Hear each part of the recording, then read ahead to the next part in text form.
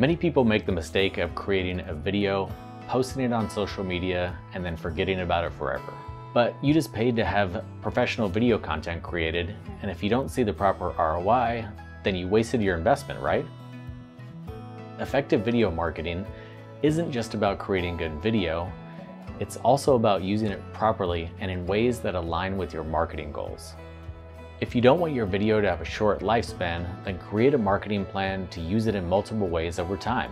For example, you could create video content to use in a social media campaign, you could embed your videos on your website, or you can create an email campaign that sends out key video content every time you get a new email subscriber.